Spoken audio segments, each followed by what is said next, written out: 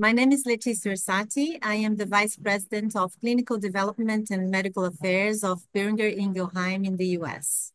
I have been working in interstitial lung diseases for 10 years now, and I am a medical doctor as a background.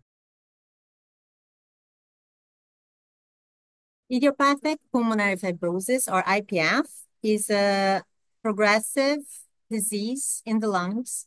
It's devastating. It's basically fibrosis that get worse over time. Patients with pulmonary fibrosis have symptoms like breathlessness, dyspnea, cough. It's a rare disease and the risk factors are known, but the actual cause in IPF is unknown. Prevalence is variable across the world and it's an area of high unmet need. Patients with idiopathic pulmonary fibrosis are currently managed in the US and they have 2 available therapies. And patients with progressive pulmonary fibrosis currently have 1 available therapy for their management. Nerandomilast is an investigational compound, is an orally administered preferential inhibitor of the PDE4B enzyme, and it's being investigated in patients with IPF and PPF. The FIBRONEER program included 2 phase 3 studies, 1 study in patients with IPF, another study with patients with progressive pulmonary fibrosis.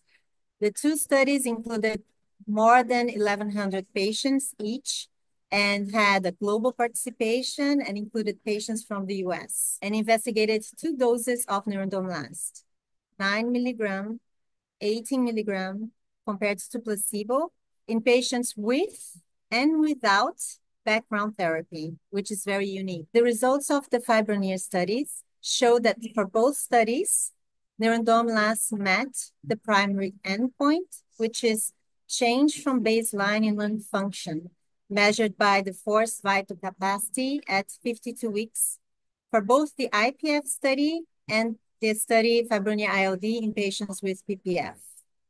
So this is the results for the efficacy endpoint. We also have the key secondary endpoint, which is a composite endpoint that included time to the first acute exacerbations, respiratory-related hospitalizations, or death. The key composite endpoint was not met in the trials. The results were neutral in both trials. However, for the ILD study, there was a nominally numerical difference in time to death for patients that were taking nerandomilast in both the 9 milligram and the 18 milligram dose. In terms of safety, the safety and adverse events, we had comparable discontinuations of nerandomilast, both 9 and 18 to placebo in both studies, and a favorable adverse event profile. With the results of the 2 FIBRONEER studies, the company is now in communications with regulatory authorities worldwide, including the FDA.